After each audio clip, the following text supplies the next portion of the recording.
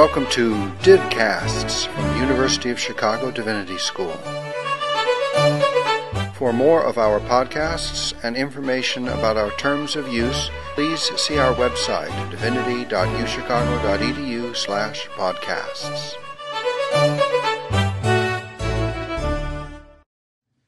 My name is Rick Elgendy. I'm a PhD candidate in theology here at the Divinity School, and I'm delighted to introduce our speaker for this session. Mayra Rivera Rivera is an associate professor of theology and Latino studies at Harvard Divinity School.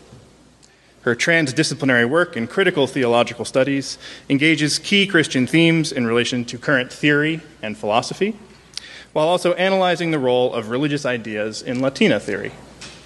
Professor Rivera is the author of The Touch of Transcendence, a post-colonial theology of God, and is currently writing a book that explores the connections between theological and philosophical metaphors of body and flesh. Her paper is entitled Emptying God, the Ethics of Theology in Merleau-Ponty's Work. Please join me in welcoming Professor Rivera.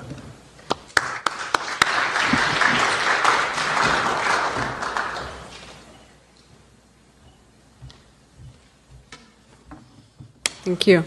It's a privilege to be here and to be part of this conversation that has already given us so much to think about.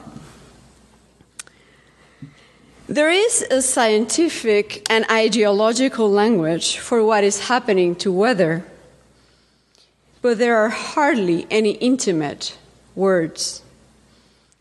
Is this surprising? With these words, Zadie Smith begins her recent piece in the New York Review of Books, in which she reflects on what is being lost each and every day through global warming. Each country has its local sadness, she says.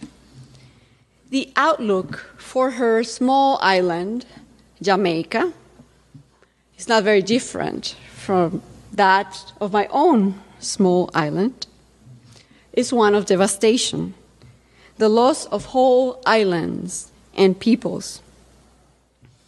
To her surprise, she sees Christians trapped in cycles of guilt, shame, and apocalyptic doom. She wonders what would help us move from asking, "What have we done?" to asking, "What can we do?"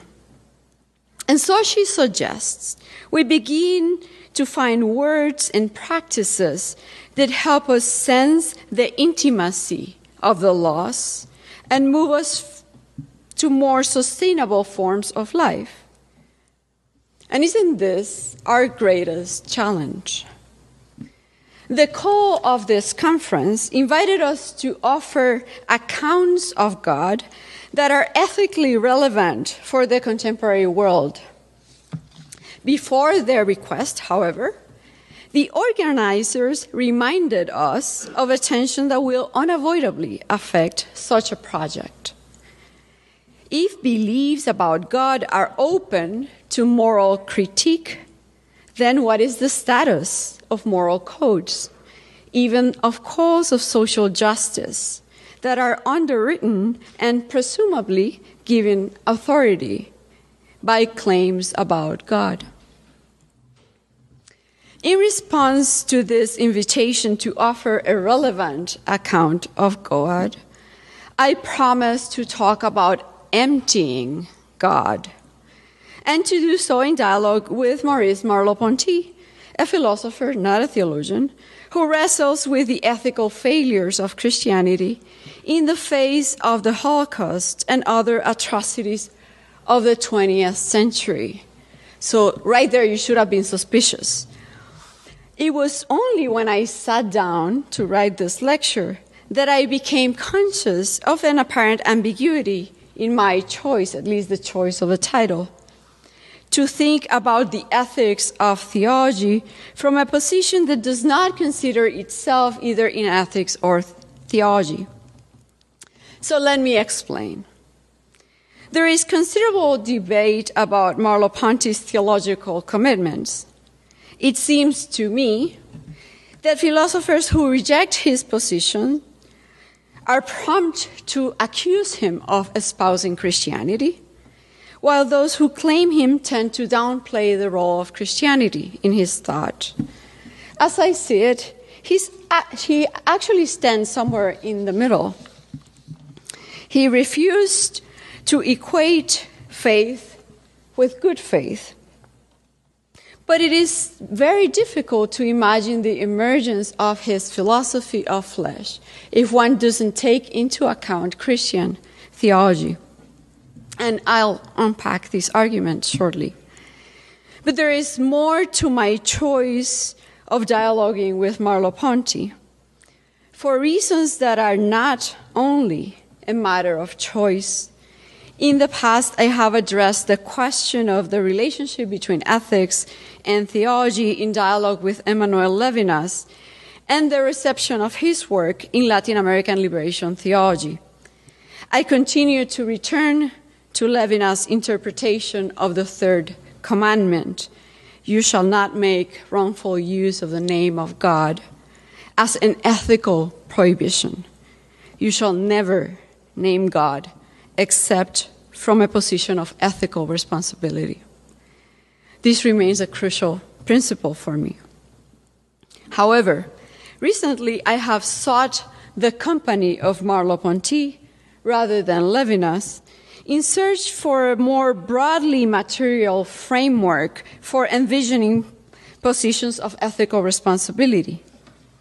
In other words, to help us understand terms such as ethics, politics, ideology, and the like, as pointing to material forces that shape our bodies as well as the non-human world. To be sure, the interest in materiality was already part of liberation thought in the 1970s. Thinkers like Enrique Dussel recognized that an ethics of liberation required theologies that moved beyond spirit-matter or soul-body dualisms, which would separate religious pursuits from social commitments. The aim was not to privilege the social over the theological, but rather to return theology, Christian theology, to the teachings of Jesus, which emphasize the material elements of life, healing the sick, feeding the poor, protecting the stranger. I rehearse this well-known history because the tendency to equate talk of material concerns with discussions of social class may lead us to forget the embodied dimensions of liberation. And more importantly, because these concerns with food, water, health, and protection lead me today to think about materiality more broadly. Although they follow very different paths, the focus on embodied life converge with feminist commitments. The work of Pamela Sue Anderson articulates this orientation for feminist philosophy of religion as, quote, striving for a joyful continuation of bodily existence and indeed of bodily relations. I'm interested in ways of thinking about ethical discourses and practices as material phenomena. I have found Merleau-Ponty's work valuable for this purpose. His work starts from observations about the political consequences of separating the realm of ideas and values from the material, and moves from there to phenomenological explorations, and finally to a critical and constructive engagement with prevalent understandings of being and knowledge, of ontology and epistemology. These philosophical discussions concern Christian theology, both because theology has often assumed the very positions that Merleau-Ponty is criticizing, but also because it has resources that resist them. For Merleau-Ponty, this was the implication of the incarnation, understood as the emptying of God in the flesh of the earth. in this lecture, I trace the move that links ethics and epistemology to a philosophy of flesh. And it serves really as an example more than a broader framework, an example of where ethics, philosophy, and epistemology meet around the topic of the incarnation. So on Christian ethics. Beginning with his early writings in the 1930s, Merleau-Ponty took to task Christian teachings that seemed to undermine Christianity's commitment to social justice. He defended Christianity against charges that it could foster an impoverished life, but he also challenged Christianity. He noted, for instance, how the devaluation of works in the doctrine of justification by faith could foster a preoccupation with the relation between each soul and its God, and thus a turn toward the self. From there, Merleau-Ponty writes, one is easily led to abandon loves of one's neighbor and invest the moral functioning of society with all authority. He concedes that there is perhaps not a necessary sequence here, but the abandonment of responsibility towards society appeared to be a historical fact. The link between the idea of an inner self and the orientation away from social responsibility that he had merely identified before, he explored more robustly in his 1946 essay, Faith and Good Faith. And the date is extremely important for the development of his work. This is 1946 France. The essay opens by lambasting Catholicism as an institution for its inconsistent stance in relation to social problems.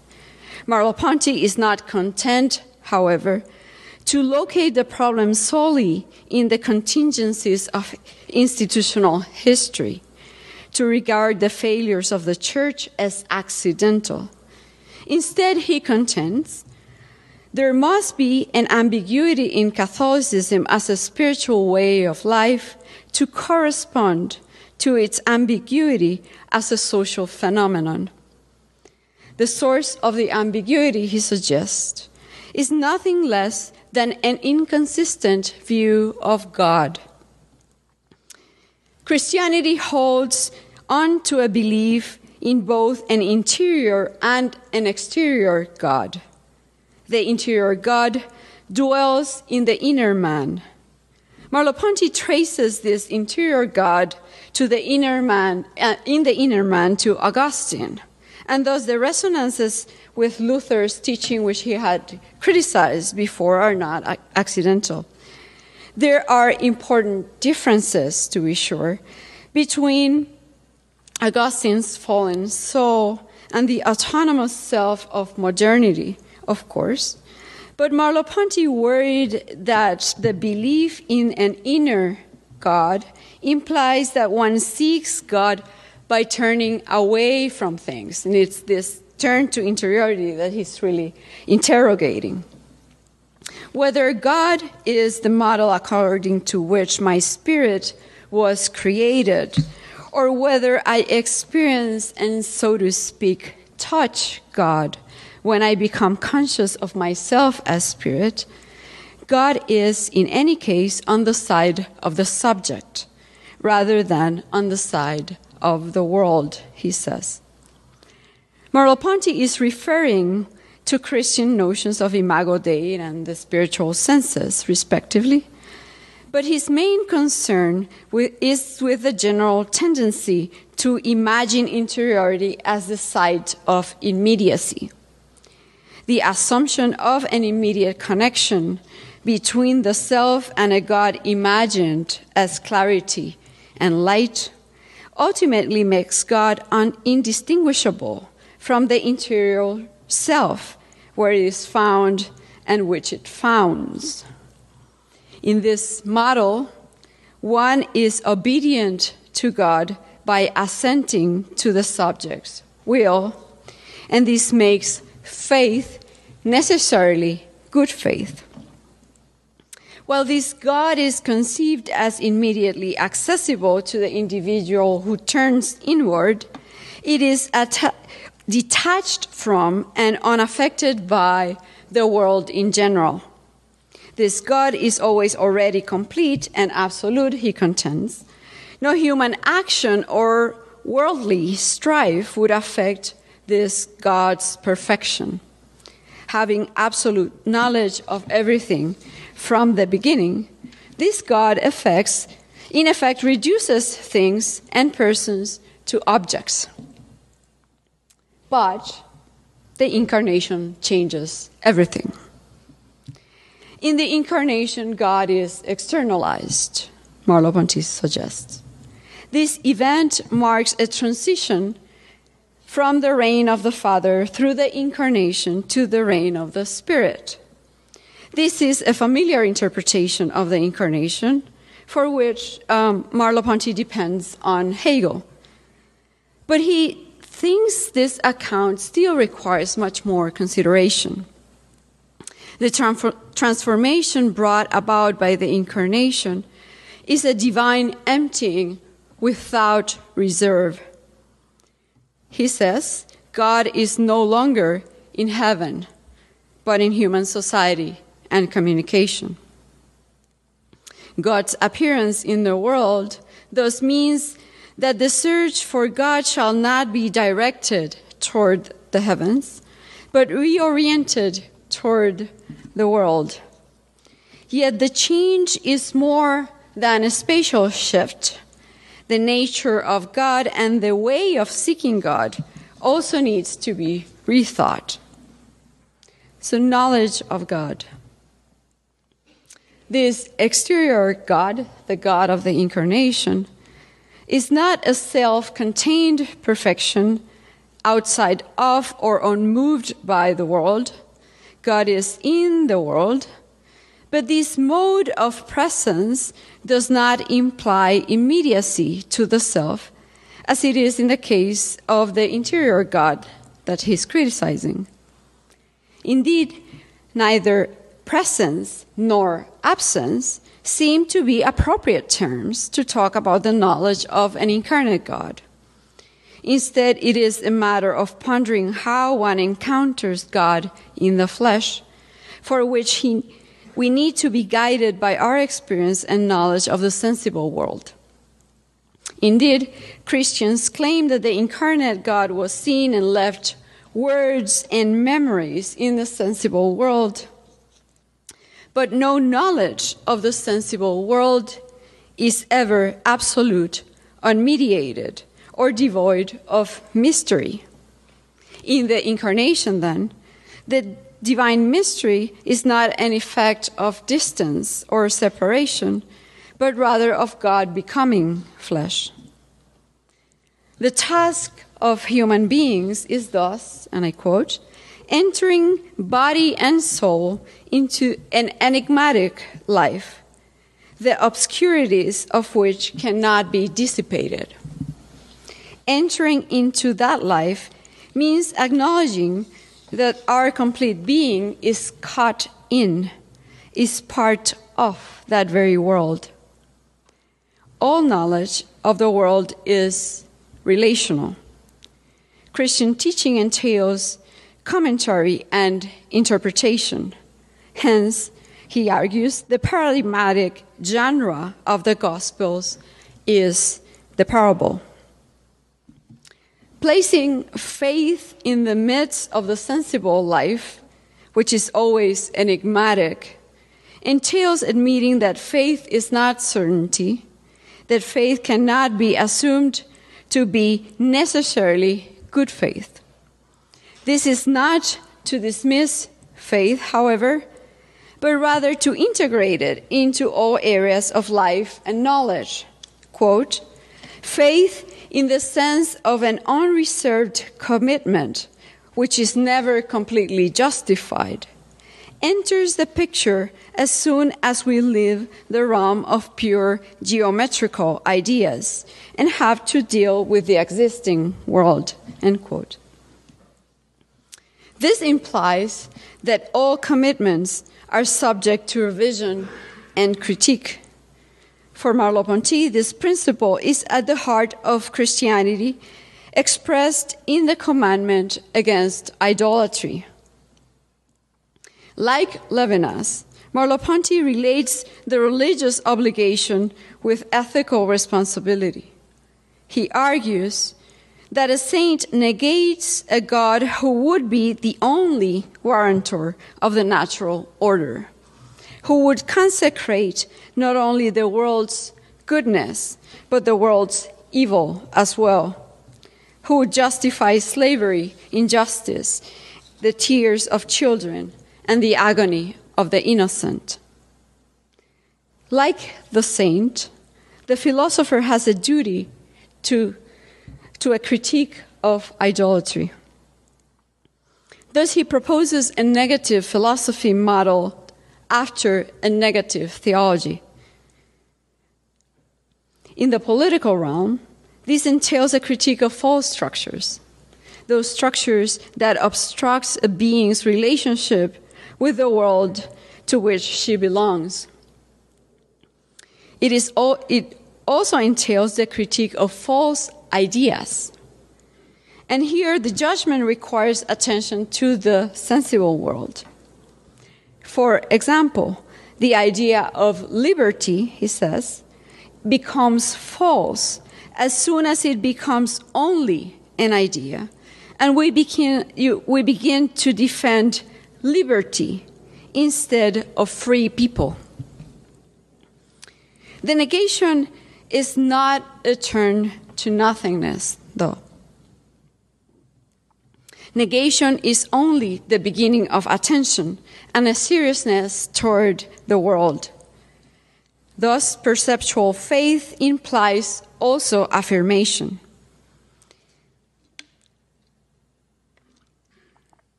Each of our perceptions is an act of faith, in that it affirms more than we strictly know, since objects are inexhaustible and our information is limited.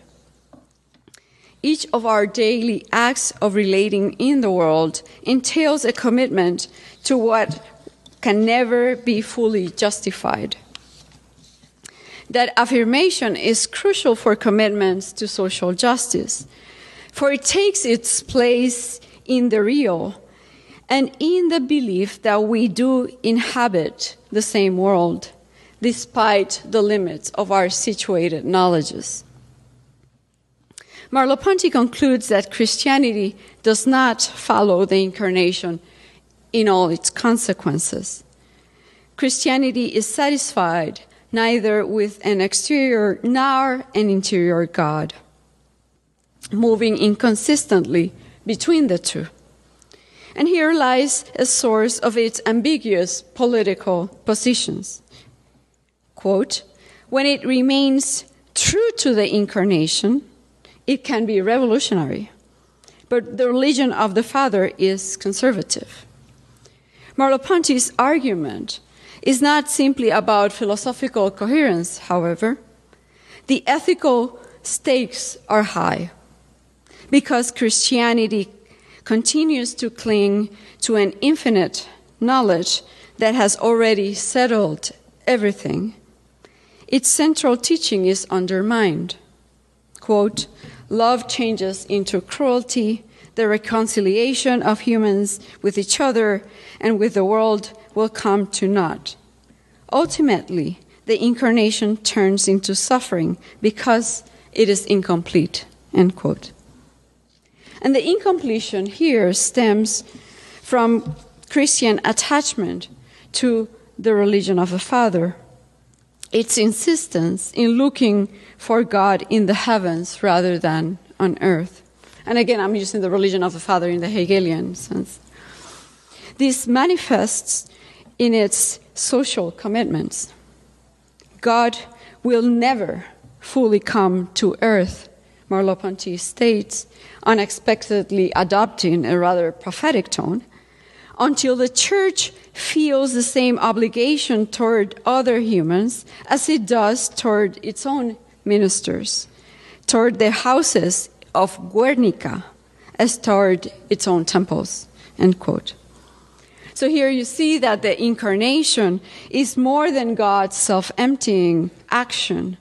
It denotes also a possibility yet to be realized in the world, a self-emptying of Christianity toward the world. It is as if it were necessary for God to become incarnate, for human beings to understand who they are, to help human beings live, as if a carnal God were needed for human beings to consent to being flesh. This could be a commentary on the Church Fathers, but it is a scholar's appraisal of the implications of Merleau-Ponty's work. Merleau-Ponty's reading of the Incarnation as a complete emptying of God pushes against the limit of authoritative Christian interpretations, and indeed against the limits of Christianity itself as an institution. But he is in good company in seeing the Incarnation as more than a description of God's move toward the world, as a prescription for human life. It is not that Christians may decide to privilege the world, but that the Christian God has done so. The Incarnation, and also that the Incarnation requires Christians to do likewise, to give themselves to the world. Merleau-Ponty's 1946 essay ends with little assurance that the most significant implications of the Incarnation will ever be embraced. Yet flesh becomes the central concept in Merleau-Ponty's later work. And it is significant to hear in his philosophy of flesh, where God is not named, at least not often, to hear in it echoes of the Gospel of John, of the Word becoming flesh.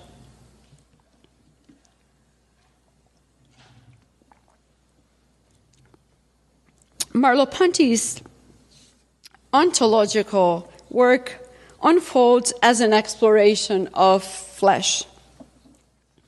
In contrast with common associations of flesh with a matter contained within bodies, in Merleau-Ponty's relational ontology, flesh is an element that weaves together all things.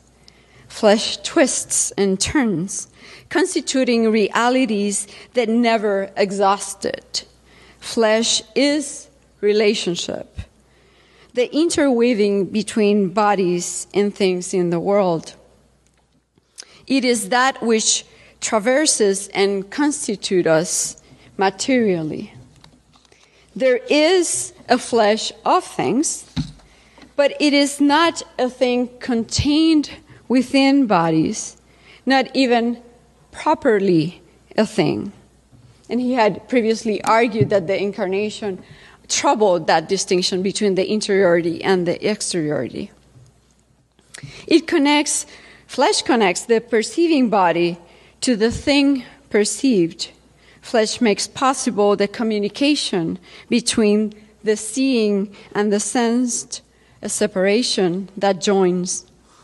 But the relationship it mediates is never between two self-identical constituted things that then encounter each other. Flesh is constitutive of my body and of the world, yet it does not belong to me and it does not belong to you. It is an element, like water or air, on which we all depend and to which we all contribute. Through our bodies, we are in touch with the flesh of the world. We are of it, but we can never fully explain it. The mystery is never expelled. The experience of connection between our bodies, we experience that connection between our bodies and other bodies, and we have faith that we inhabit the same world, but the hinge between my touch and your touch remains irremediably hidden from me. In this ontology of flesh, I do not see the world from the outside. I am not a cosmotheoros, as he puts it. Instead, all my seeing and all my knowledge are shaped by and contribute to the flesh of the world for good and for ill. Flesh highlights the materiality of all relations while pushing against the tendency to reduce materiality to inert substance, fully graspable and controllable. That it is all gathered under the term flesh rather than matter is significant. The flesh is not matter, is not mind, is not substance, he writes. Envisioning flesh as an element averts the dualisms that sneak in whenever terms such as matter, mind, spirit, and substance are used. Modern dualisms predispose us to associate matter with passivity and recalcitrance. And in such depictions, flesh tends to assume similar traits as a passive, death-prone aspect of corporeality. An elemental poetics of flesh seeks to disrupt these tendencies. And I am suggesting that the term may also remind us of Christian traditions where flesh is irreducibly material and yet capable, vulnerable, and glorious. Whether or not one is moved by theism, one may find inspiration in a Christian vision where flesh names what the divine became, the same flesh that is said to be earth and grass and bread. What is flesh but many forms of earth, Tertullian said. And the same tradition that inspired Tertullian still guides some of us, including the work of William Schweikert, to elaborate on the ethical significance of the image of human beings as dust that breathes. And I'm trying to elaborate more concretely what that image of the dust can name for us. So, naming God. I now return to the questions with which I started, a little differently and a little less linearly. I am suggesting that an account of an incarnate God implies consenting to being flesh in ways that make our ethical and religious responsibilities inextricable from each other. And again, I'm working within the Christian framework of the incarnation here. I could also say, conversely, that for Christians, naming God from a place of ethical responsibility implies attending to traditions that highlight human connections to earth as to flesh. And theology does have a unique and crucial role to play in responding to this ethical call from the earth, whether it recognizes it or not.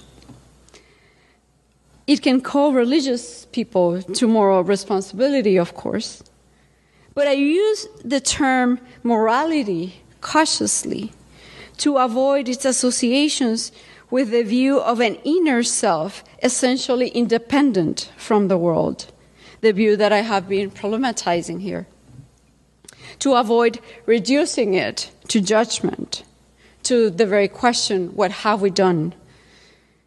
Consent to being flesh implies constitutive relationships where we do not simply look from the outside and prescribe a response, but rather understand our seeing, saying, and acting as part of that very flesh, of its vulnerability and its potential glory.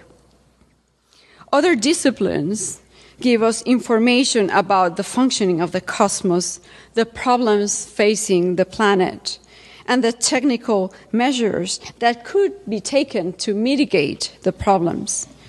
Theology offers visions of the world and visions of our own beings. Theology can help us to understand ourselves as related to God precisely by being flesh, and help us sense the loss of earthly life as intimate loss, and move us to other forms of life, the very questions that Zadie Smith was posing. This entails a faith that is not simply assumed to be good faith, a matter of goodwill or of good principles, but rather one that expresses itself as a commitment to a love of earth that requires knowledge, labor, criticism, and presence. This required theological words that lead us to attend to water, earth, the air. For words emerge from flesh and will also become flesh. This requires seeing each of our practices as our participation in the flesh of the world.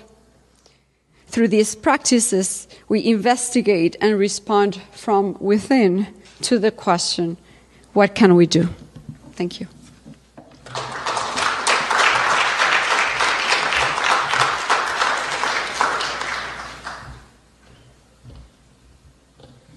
Thank you, Professor Rivera, for that timely and very interesting paper, which to my mind impressively conveys the urgency of our identification with the world through the flesh without sacrificing a depth of engagement with a range of theological issues.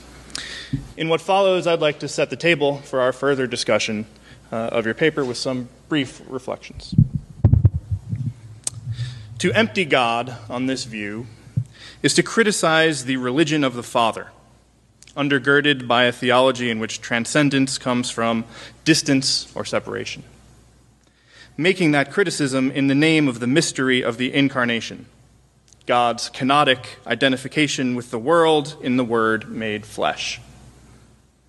In this way, God's self-emptying redirects our gaze toward the world and empties the idol of the God in heaven of its normative weight. The flight to interiority through which we would escape the world in order to commune with the divine is therefore not only suspect on the grounds of its ethical results, though certainly those, but also because after the Incarnation, it represents a turning away of one's gaze from where God truly is. It seems to me that Merleau-Ponty, as you have presented him here, is perhaps one-sided in his interpretation of Augustine on this point. Augustine famously held that God is not only within what is deepest in me, but also higher than what is highest, and thus externalized in an equally real sense. However, I take it that Merleau-Ponty's argument, and even more clearly yours, is not about the interpretation of Augustine so much as the identification of God with the flesh and the reconstitution this represents of our role and responsibility in the economy of grace. I should also register in passing a worry that some of us, including you, I'm sure, are likely to have, that even though this is a critique of forms of Christian theology, the rhetoric of the religion of the Father seems potentially able to fund various supersessionisms. You rightly remind us that you're using this in its Hegelian sense. I'm not sure if that makes the problem better or worse. However, I trust that the ways that you have laid out the theology represented here, especially in identifying God within rather than beyond the world, and the positions of responsibility we must inhabit to speak of that God, would give us ample resources to resist those. The ethical payoff, and the part of your move that I find most interesting, takes root in the fact that one is left pondering how one encounters God in the flesh, for which we need to be guided by our experience and knowledge of the sensible world, which experience and knowledge are enigmatic and uncertain. As you point out, the fact that this God cannot be spoken of as either clearly present or clearly absent engenders a negative philosophy modeled after familiar forms of negative theology. This has potent results, a critique of false structures and ideas, underwritten by serious attention to the world. It also entails, though, an affirmation, crucial, for example, to commitments for social justice, for we must affirm more than we strictly know, and that affirmation entails a commitment to the world we all inhabit. On this view, we have no guarantees that our faith is, as you say, good faith, only the call to courage implied in staking our lives on situated knowledge and decisions about our world. Here is where I wonder if Merleau-Ponty's negative philosophy, at least as I'm familiar with it, has fully explored its own commitments, and whether that poses a challenge to your ethical concern for the fate of the natural world. Specifically, it seems to me that negative theology and philosophy are dangerous allies with respect to specific and foreordained ethical outcomes, since they entail not only a critique of the false, but a destabilizing of the true. Once admitted, the conviction that God, the center of value, is basically elusive, enigmatic, and present only in a mode which also doesn't exclude absence, seems to call into question not only unjust structures and ideologies, but our very conception of justice itself.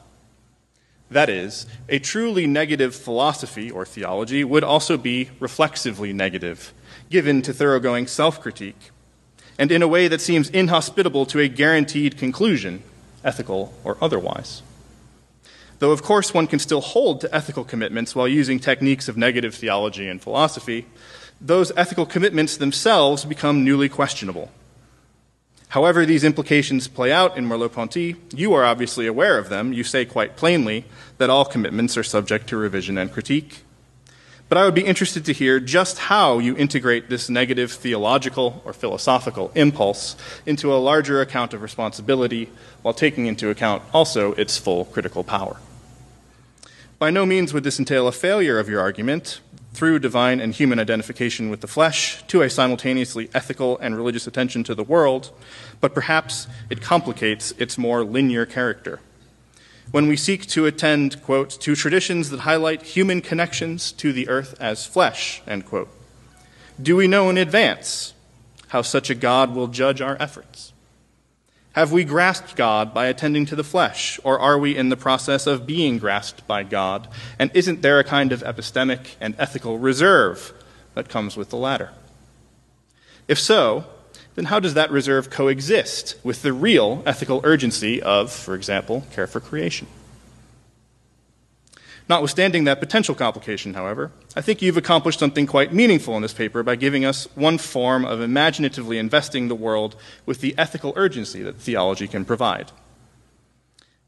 As I was listening to your paper, it also occurred to me that that ethical urgency would be a good topic for you to expand on. Specifically, if theology is to empty itself so as to identify God entirely with the world, from whence will we get theology's critical power? You've already talked in your conclusion a little bit about how it can spur religious people to moral responsibility, how it can give us visions of the world, but perhaps you could also expand on a critical theology's critical power, where it would come from without the kinds of transcendence that you're criticizing. With that, I'd like to open our conversation to you all after we hear from Professor Rivera. Thank you.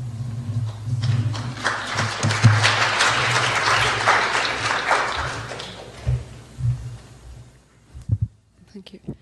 Let me clarify, and these are great questions. Thank you very much. Let me clarify that my references to Merleau-Ponty's adoption of the Hegelian language is my attempt to trace the trajectory. Where does Merleau-Ponty get all this idea about what Christianity, how Christianity represents the incarnation? So I'm trying to show that his sources are rather mixed, including Catholic philosophers, but also reading it through Hegel, in that imposes its own limits to his own thought. So rather than being interested in affirming, I'm trying to show where he's coming from, and thus also mark his own positionality in relation to Christianity with some caution. the question of the position of theology in relation. So does theology lose its the possibility of a critical position if it's submerged or absolutely identified with the world? I would share that commitment, and I think that what I'm trying to do, both with the notion of transcendence and with the notion of flesh, is to try to question the idea that the only possibility of norms, of the emergence of norms and commitments, is by imagining them as arising outside of relations. I've previously worked on the notion of transcendence, precisely trying to both affirm the notion of divine transcendence and to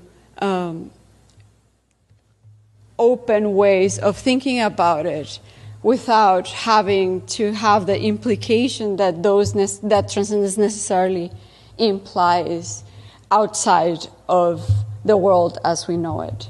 I'm not denying it either. I think in this I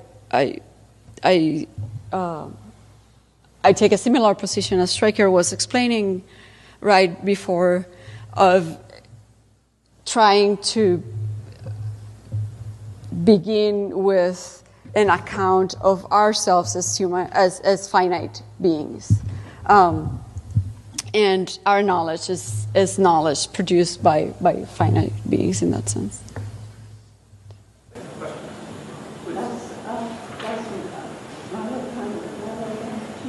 Mentions the resurrection because that's Christ apart from humans, because he did rise from the dead, and then he was still walking around a sort of a body, and it was never clear to me whether this was a transfigured body or still again an actual body. And then he rises into heaven. In some accounts, he first descends into heaven, and then he rises into heaven. Is that mentioned at all? No. Because that's excellent. Thank you very much.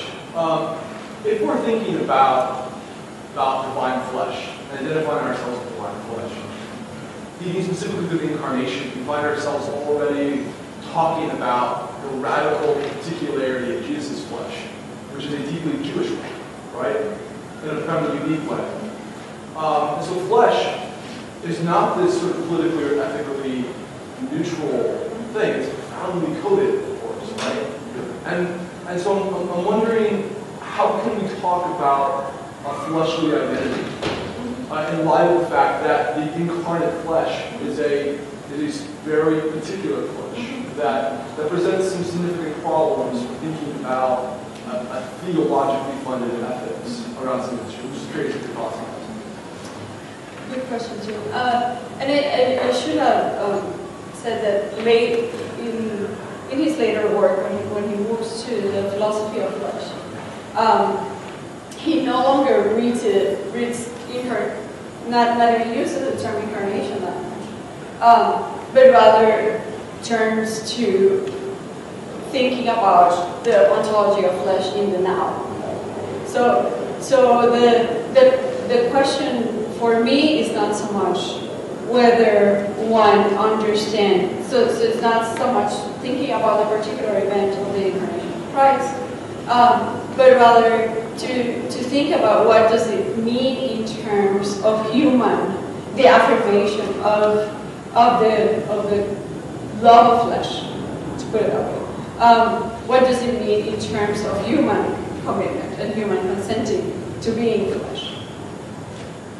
So and I think, but rather than generalizing flesh, and I think this is an important limitation in Mayra-Ponty's work, that one would need to give a historical account of how society and history has and continues to limit the access of bodies to the world in very specific ways, right? So in the work I'm doing, that's the next phase. To think about how the organization of society would limit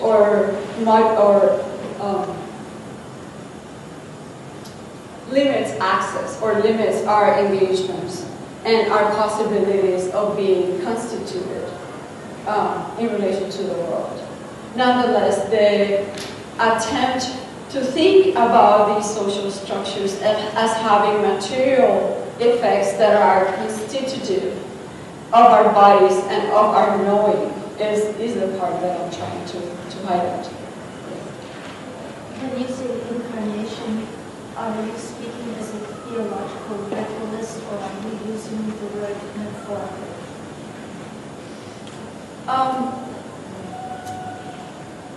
The term I would use is poetically, and what I'm trying to signal with this is that there is a particular affective charge to the term that I am trying to unpack, and in this case through the legacy of the Christian tradition.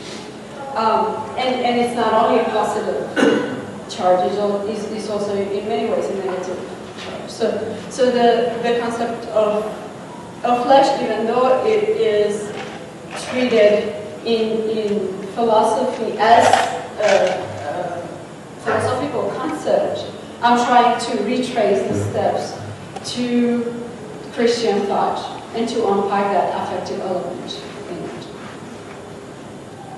I think I'd like to hear a little bit more about the relationship between interiority and exteriority, because it strikes me that you've got a certain kind of monadic interiority by the tail, which is a modernist problem of the sort.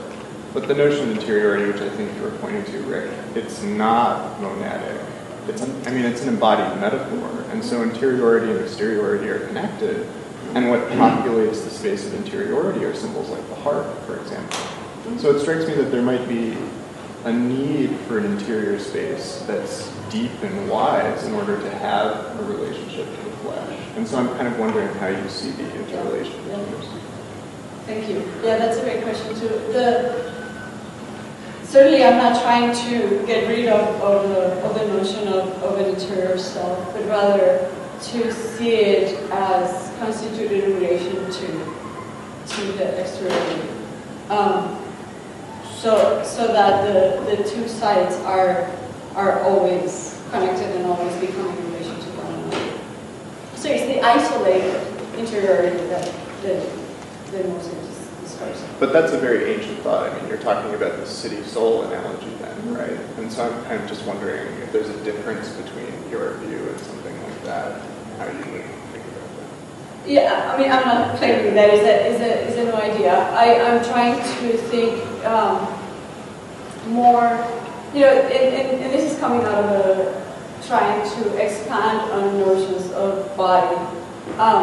And so trying to think about bodies as relational, which is not new either. But to think about that relationality in material terms. And perhaps I should say more about why do I care about the question of relations being understood in material terms. And my real concern is, how does one understand the impact of things like I said, ideologies, policies, political treaties. How do we get into the habit of the mind that allow us to think about a legislative decision having an impact in the very body of someone, and perhaps for many generations?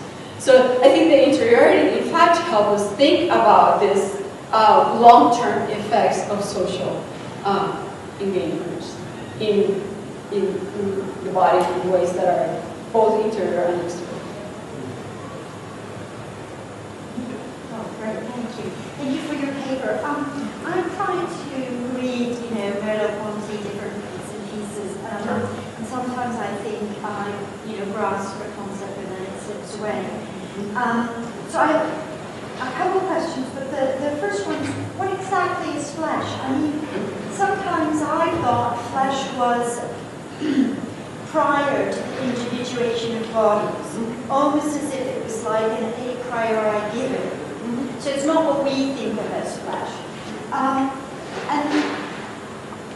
I've also thought sometimes it might even be more like a philosopher speculating about what the primary stuff is. Is it water? Is it air? Kind of going back to the pre-Socratics. So he gets this idea of flesh as something like that. And if it's that, is it then not prior to the individuation of not only bodies but persons? So I'm just wondering if at the flesh level we don't need relationships. The relationships come after. The flesh is something prior. I don't know. Well, to the first part of the question, I think there's it seems to be both the materiality of bodies, not only human bodies, but also the conditional possibility of the emergence of life. Yeah. And as the conditional possibility for the emergence of life, it is materiality reconceived in its vitality. And so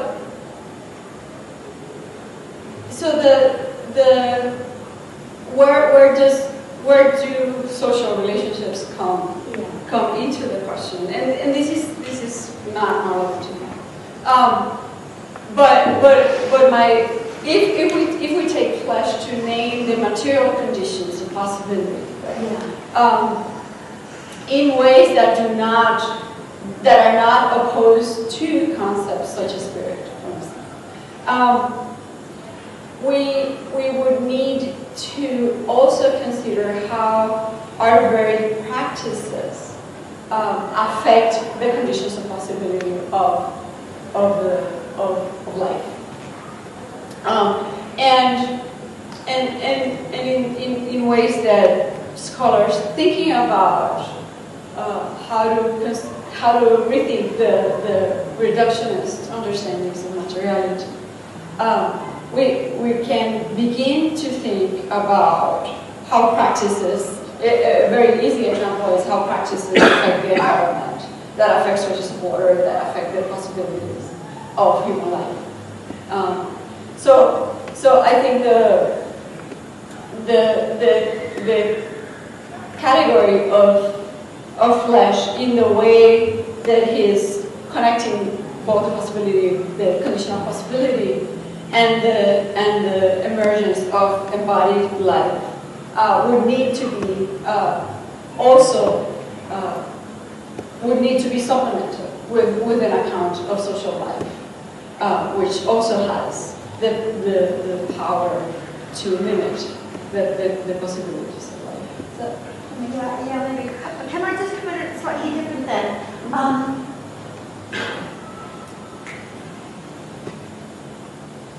I know it's a bit strange, but I have sometimes thought that the French at this sort of period are into a form of mysticism. And I'm just wondering if this flesh that sort of connects us prior to individuation isn't some form of a mysticism. And I say this partly because I've been looking at Beauvoir, and one of the ways in which, and obviously Beauvoir and Merleau-Ponty studied philosophy together at school before Sartre and others, but one of the ways in which Simone de Beauvoir wants to champion a particular form of mysticism is the mysticism that is involved with practical action. And it seems like rather than visions and voices, it comes from something that emerges, in a practical action. I just wondered if flesh might be part of the basis of a mysticism. I think it is, as long as it, I mean, I think it is an attempt to not separate mysticism or not separate questions of spirit from questions of embodied life. So in a way, it tries to hold them together. I think there are claims that Merleau-Ponty is too mystical, or is that his work is a kind of mysticism, and I don't know. I would just want to be careful not to separate, not to separate that from the materiality from which it emerges. Yeah. Well, thank you for your emphasis on the materiality, the liveliness, and all these important aspects of fleshly life. But don't you think that we should also emphasize the finitude, the death-formness, and the sobering fact that all fleshly life has to live at the expense of other life? Yeah, absolutely, and I think that I actually think that the concept of flesh might help us in as much as it has an implication of mortality or vulnerability in it. So I think that the challenge would be to be able to hold both things together, right? To hold that vulnerability, that finitude that characterizes life, and in an interdependent way, right? Because it's not only the mortality that affects an individual, but how we are that our very lives are supported by networks of relations. So it's both individual and collective in that sense. But I absolutely agree that this notion of finitude and vulnerability are central to the project.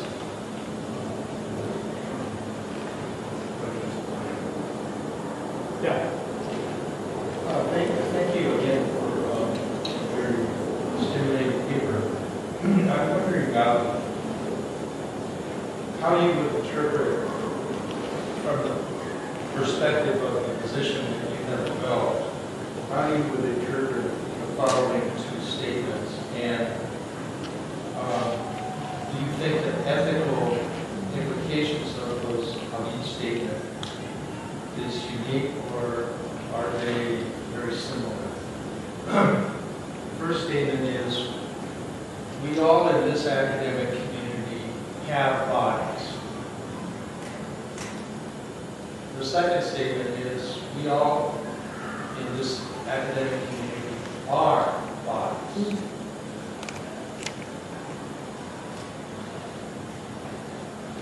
Whether those are two different statements? Yeah, from the perspective of the position you're in.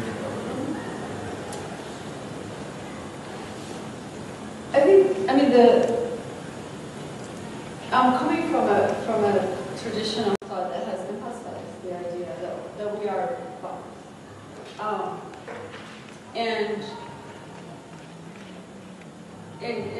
try to push against posing a self that is somewhat unrelated to our own bodies. What I'm trying to do is to, the reason I hesitate is because I think I don't want to imply by that a reductive sense of subjectivity. To say that one is the body is, one would have to unpack what that means, right? In many instances, that can be easily reduced to an object that is controllable and it's absolutely explainable empirically, and that would not be what I mean by this statement. So I would say, yes, we're a body, but then the question then the interesting question comes: what does it mean to be a body? And part of what I'm trying to say is, yes, we are a body, but what does it mean to be a body implies the being constituted in social relations, in material ways. I was wondering whether you could speak a little bit to the sort of theological implications of your claims. The term that theological? Soteriological. The term that came to mind when I was listening to you was that of deep inclination. The fact that, inclination is not only a noetic kind of term in how and where we can know God, but also a claim about what we can hope for. Could you speak a little bit about that?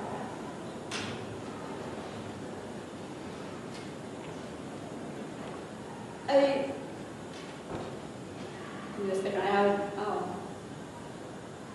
thought through with the category of soteriology,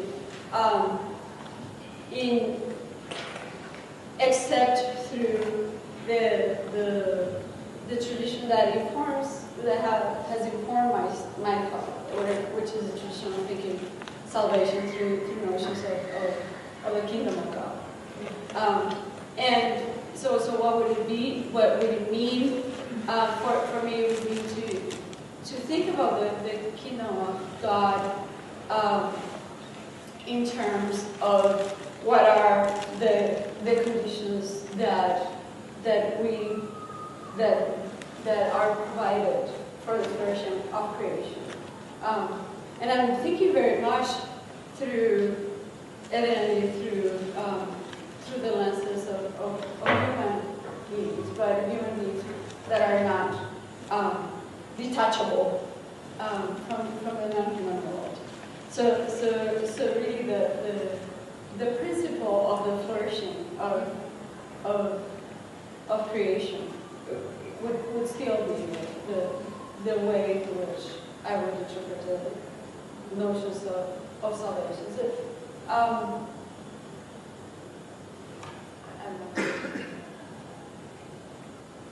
well, deep inclination is that idea that, within Jesus within God becoming flesh, God does not only enter human life, but the human life is the product of missionaries.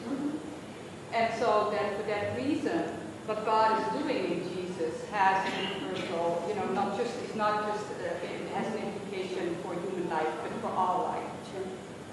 And I have found that concept profoundly meaningful in thinking about especially the loss that we are experiencing through the environmental crisis, but also in relation to the problems that Dr. Welker was bringing up in terms of the suffering that is just simply part of finite life.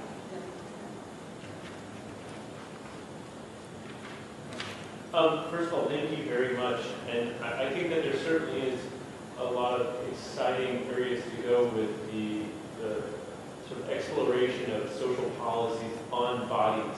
I even heard at a conference last week that long-term unemployment actually has a physical effect on the brain. That this is a result of scans. So there's certainly empirical research to back up the work we're doing here. But we can't escape if God is submerged in flesh, and that means that we do have to extend care and concern for all fleshly relations. How do we begin to ethically adjudicate sort of between these sort of competing goods that we have? Because certainly we can't escape the fact that we are predators, as creative predators as we may be able to be at certain points, or perhaps even altruistic predators. But we eat, we drink, we build symphonies over swamplands, or symphony halls rather. So I'm just wondering, within the framework that you're building, what are some of the principles that we begin to use to adjudicate between competing goods? I think that this is a huge question, right? How does one go about the daily implementation of decisions, and what principles to be guided by, and I think that what you're pointing to with the example of human beings as predators is that a principle of protection of all life. We can apply it, we can live by it. But there are forms of life, there are practices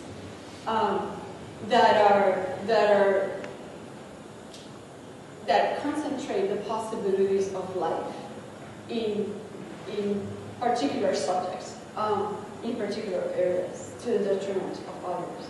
So I think that the principle would have to be one that is based on a broader analysis of the relationships at stake.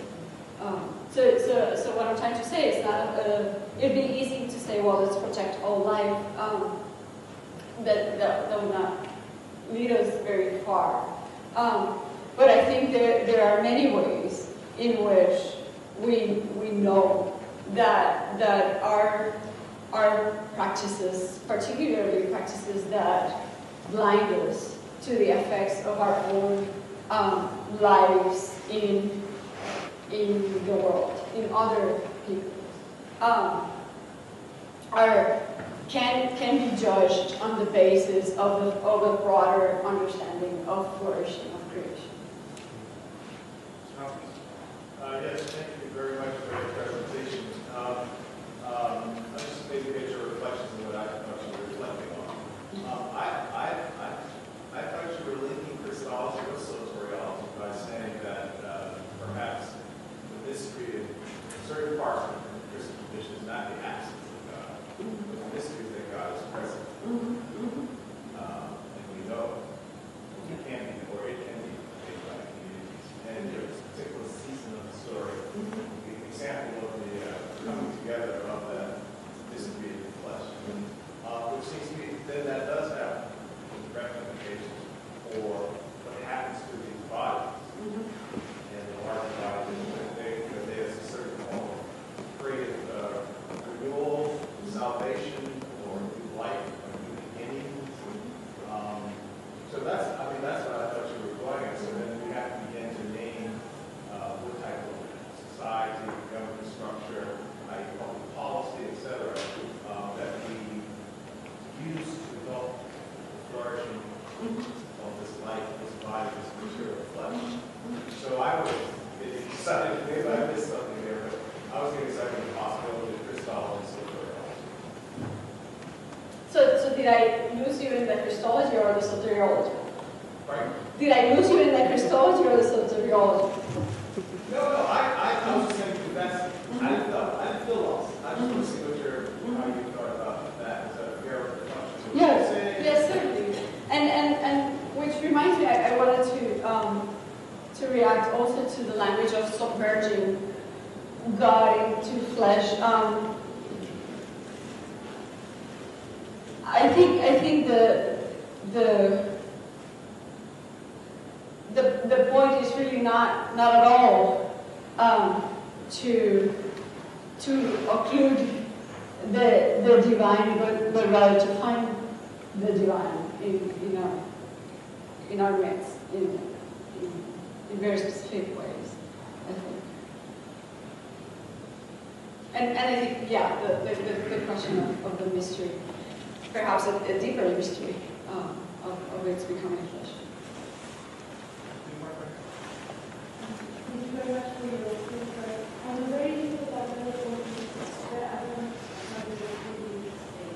And I'm really thinking that part of the idea of pleasure to the here involves a move from a notion of pleasure that would be as were purely descriptive or empirical to a notion of pleasure that's kind of normative or imbued with ethical normativity or something. Is that I think I don't know if ethical normativity I think it is a notion of flesh that is imbued with vitality, is the word I use. It's not an opposite of spirit. Is not and those the notion of mystery, opacity, etc., that are running through it would prevent us from thinking of it as yet again an object, a controllable thing, predetermined, etc. So I think it is. Your comment is I would agree in terms of not reducing it to a material, to an empirical object that we can fully know. It's a notion of flesh that can give rise to principles that are and displays the question of principles to bring it closer to the embodiment. Thank you. This is more a comment than a question. Thank you for your lecture. Talking about predation, right? Human beings are predators. That I think is true, but it's also true we are being predated upon. Yeah. So, an ethics of finitude, of embodiment of flesh, is by definition an ethics of finitude and scarcity, more than any theology of spirit can be. There we can escape. In a theology of embodiment, we can't escape. So the question is not, to me, whether we eat. The question for, especially the ethical question, is what do we eat? And I think the theology of embodiment brings that out very clearly. The question is not whether we eat, but what do we choose to eat? Yeah? And I think that is the important question. Yeah, and that's an excellent example where the political and the material and the corporeal intersect in the questions of justice and become very complicated. This has been a great conversation. I think we should thank Professor Rivera for her paper.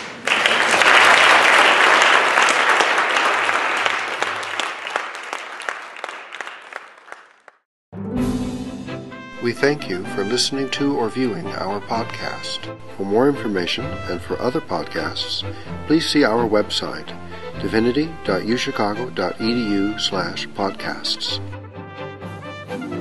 Copyright, the University of Chicago Divinity School.